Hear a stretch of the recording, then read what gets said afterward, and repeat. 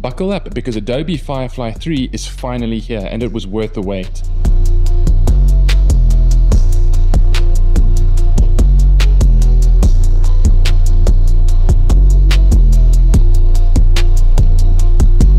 In the next 13 minutes, I'm going to show you why this thing is an actual game changer for creators, and best of all, it's freely available to everyone right now. In today's video, we'll unpack the new features and user interface improvements which make Adobe Firefly 3 a major milestone in the product's development. We'll take a look at how the image generation model Firefly 3 compares against other state-of-the-art image generation models, Midjourney and Stable Diffusion.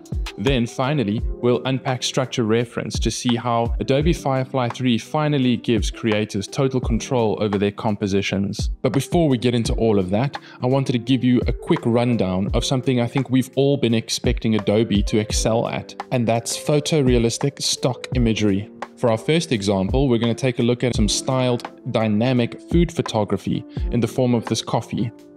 The splash is super realistic looking. The resolution is ultra crisp. There's nothing wrong or unsymmetrical looking about the glass. There's nothing out of shape about the beans. This is a major triumph for Adobe. When it comes to landscape images here, we've got some examples of an oasis in the desert with palm trees and water. I think we can already tell the reflections are looking extremely convincing.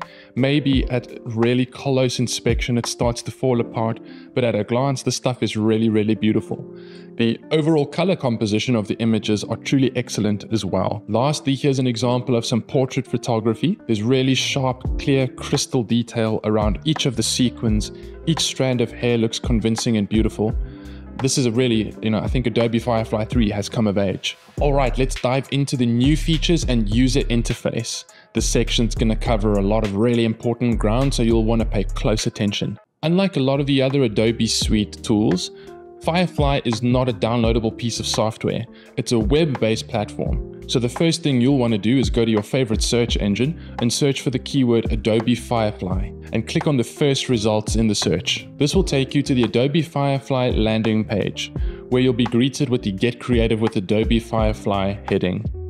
Click on the Generate button. This will take you through to the Adobe Firefly user interface. There's a huge number of options on the Adobe Firefly web platform, but don't worry, we'll unpack each one of them. Each of them is important and gives you different layers of creative control over your image generation. The first option you'll see on the top left is the General Settings. Here you can select the image model you want to use. The default should be on Firefly 3 in brackets preview. It's still in the preview. And the second option is Firefly Image 2. Don't waste your time with Firefly 2. It's massively outdated at this point. Under the content type heading, you'll see that there are three options: art, photo, and auto. As the buttons would suggest, it allows you to control the type of output you're getting. If you want something that looks like a painting or a render or something that's an art form, you'll select art. If you want something that's photoreal, looking like cinema or still photography, you'll select photo. Under the structure heading, you'll see there's an option to upload an image or to browse a gallery of images. This is an incredibly powerful piece of technology, which seems to be based on the open source ControlNet technology. But don't worry, we'll cover that in detail in section 3 of this video. Style reference is the second image upload option, and much like structure reference, it's an incredibly powerful tool. It operates similarly to the open source IP adapter, which means it gives you control over the color composition, geometry, as well as other stylistic elements, for example, brush strokes. Under the Effects tab, you'll see that there's a huge number of options, and this is where it can get a little bit overwhelmed. It's easiest to lump these different options into the 5 basic categories that Adobe has provided. We've got movements, themes, techniques, effects, materials, and concepts. I'll leave it to you to go through all of these, as I'm sure there will be more added later on. Color and tone is exactly what it says on the tin. It allows you to control the colors and tonality of your image generation. The lighting options give you control over the mood and can unlock some awesome photographic techniques like multi-exposure, surreal lighting, or even long time exposure photography. The camera angle drop-down menu gives you access to some pretty awesome perspective controls. It's very useful, and it seems to be based on the LoRa technology, which stands for low rank adapter. Last but not least, there's the prompt window. This is where you enter the textual prompt that you might be used to doing in Midjourney or Stable Diffusion. This example here, we've got a beautiful, cozy fantasy stone cottage in a spring forest beside a cobblestone path, blah, blah, blah. You'll also notice that if you've selected some of those options from the user interface that we've already covered, that they will be tagged and appended in your textual prompt window. This is pretty useful, and I think it's a major step forward in user friendliness. This is where the rubber hits the road. We're going to be taking a look at some real-life performance of Adobe Firefly 3 versus Stable Diffusion and Midjourney. We'll look at how they compare in visual interest, prompt adherence, and realism, which in our case means absence of really obvious errors like too many fingers. Our first example here is from Midjourney, a double exposure of a creative genius. Now, Midjourney always delights when it comes to the overall visual interest of these compositions. These things really hit the mark. We've got some beautiful silhouette control. Double exposure landscape sections of these images are also beautiful, vivid in color, and vibrant in saturation. Stable Diffusion, in this case in the form of Dreamshaper XL Turbo, is also going to perform quite well on the prompt double exposure of a creative genius. Here we've got a lot of visual interest again. There's a lot of details happening, and it even threw in some really nice stylistic options in the form of a black and white, highly grainy image.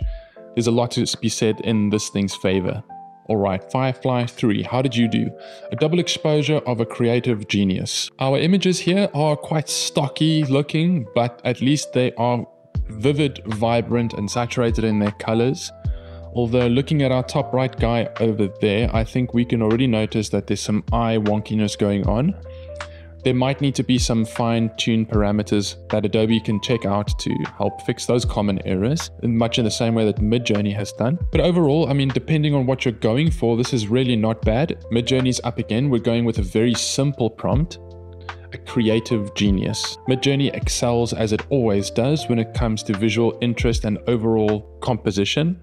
A lot of beautiful detail happening here. Very few problems in terms of eyes, ears, that type of thing that we would see in previous generations, even last year. Up next is Stable Diffusion, again with a creative genius. Maybe a little stereotypical in its presentation here. Everybody's hair is a little bit greasy. I know plenty of creatives in my life, and they don't nearly look as rough as these guys do, but we are noticing some really bad wonkiness going on with bottom left guy over there. He's got way too many fingers, something that obviously we could fix if we wanted to, but probably better to just generate another one. Overall, these images are not bad. There's a lot of beautiful detail happening. Up next is Adobe Firefly with a very simple text prompt, a creative genius. It comes up with something super generic in terms of style. It looks very clip arty for that matter, but it's doing some interesting things, at least when it comes to text. Better than what we saw since the days of Stable Diffusion 1.5. It's definitely on par at least with Stable Diffusion XL. Now we're going to go with something a little product oriented, more photorealistic. A bottle of Johnny Walker on a reflective mirror with dark lighting in a studio. Midjourney, of course, always impresses when it comes to these stylistic options. Beautiful color, beautiful composition, really impressive mirrored reflection results, and even the fine little dust particles that you would expect in studio photography. Now it's Stable Diffusion's turn to come up with something, a bottle of Johnny Walker on a reflective mirror with dark studio lighting. Very impressive results also from Stable Diffusion. Very nice colors, very good prompt adherence. We've got some really convincing looking bottles. Even the labels are starting to look very realistic. I'm very impressed. This is where Adobe Firefly really comes into its own. A bottle of Johnny Walker on a reflective mirror with dark studio lighting. Taking a look at these images, very high resolution, very crisp straight line geometry where you'd expect it to be, very beautiful light play. And what's really nice about this, in my opinion at least, is that it's not trying to replicate these branded products. It's giving you really good baseline renders that you can take over into Photoshop or Adobe Illustrator or whatever else you'd like and give it the tweaks and final touches that you'd want. It doesn't give you a final result, but it gives you a perfect platform on which to build. Structure reference. This is the real game changer for creators.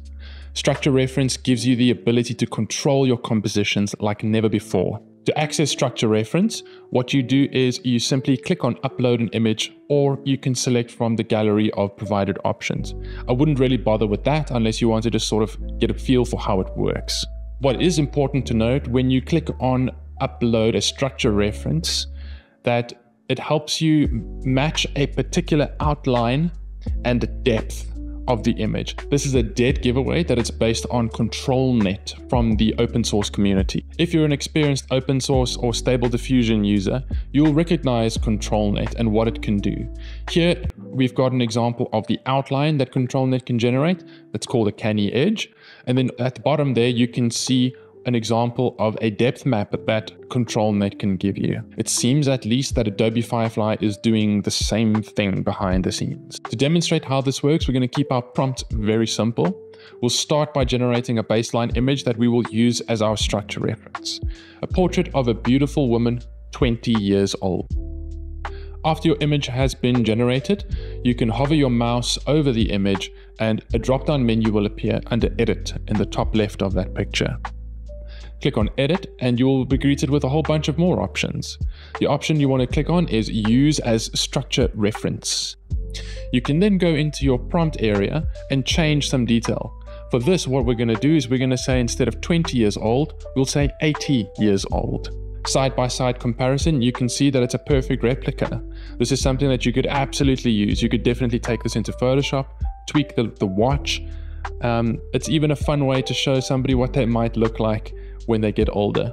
The structure reference tool handles those photoreal images very, very well, but let's see how it handles a simple line drawing. Keeping the prompt super simple, we've included just the keyword a cat to make sure that the image generator knows what we're trying to do with our structure reference.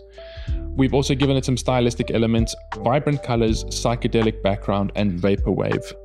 For the first demonstration, we'll be cranking the strength of the structure reference all the way over to the right. That's the maximum strength.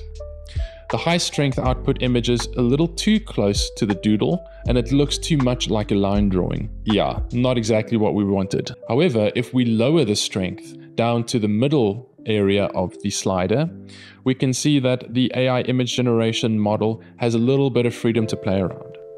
It doesn't always play around in the way that you'd want it to. I mean, in the bottom right there, we've got a very basic looking doodle, even worse than the input maybe.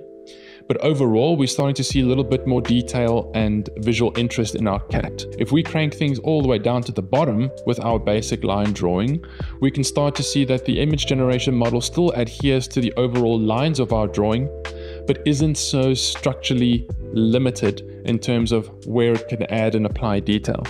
So if we're trying to use a doodle reference to create something in Adobe Firefly, make sure you're cranking the strength down.